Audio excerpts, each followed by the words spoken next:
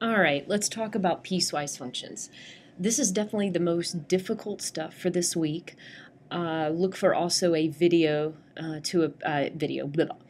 example for me to appear on Blackboard with this, just trying to get you guys to see how piecewise functions work. And honestly, guys, it goes back to what I'm always saying. It's in the English and teaching you guys how to read these darn things. Once I can teach you how to read them, they all of a sudden start making sense. All right, so let's take this piecewise function. Okay, I want you to notice how I read it.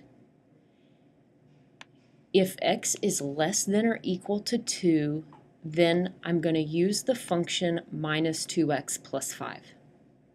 However, if x is greater than 2, I'm going to use the function x plus 1. All right, so let's find these function values. F of negative 1. If x is negative 1, is it less than or equal to 2, or is it greater than 2? And hopefully you all are saying, hey, it falls into this condition right here. It's less than 2, and so I'm going to plug it into the top function. So I plug negative 1 into the top function, and I get 7. All right, what about f of 1? 1 also is less than 2. And so I'm going to again plug 1 into the top function and get 3. This one's tricky. What about f of 2? Of my two functions, which one can actually equal 2? And again, because of the inequality less than or equal to, it's the top function. And so I plug 2 into the top function and I get 1. What about 4? For f of 4, you realize, hey, 4 is greater than 2, so we plug 4 into the bottom function and get 5. All right, hopefully this helps make evaluating piecewise functions a little bit easier. All right, now let's graph a couple. All right, so we have, again, our same function. How are we going to graph it? And I'm giving you guys the whole shebang, but we're going to take it piece by piece.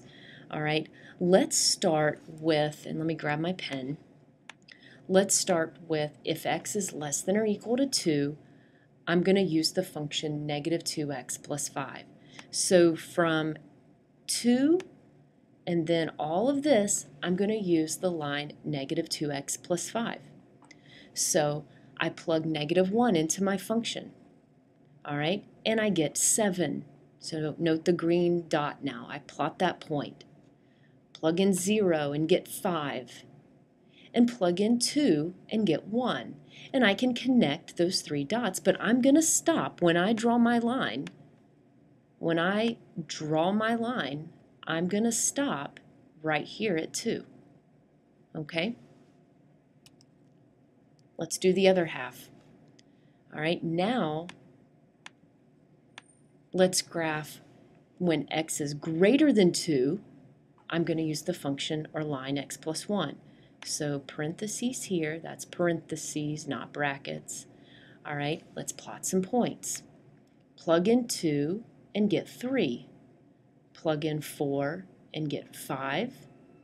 Plug in 5 and get 6. And again, I can connect my dots and draw my function. All right, just keep in mind that's an open circle on the 2 because we can't actually plug in 2. All right, and so here's our final graph of plotting and graphing the piecewise function. Okay, is the graph continuous? No, there's a break in the graph at 2. We actually call that a jump. And so we're continuous on the domain intervals negative infinity to 2, bracket on the 2 because of the closed interval, union parentheses 2 to infinity. All right, again, I'll try to put another example up on Blackboard.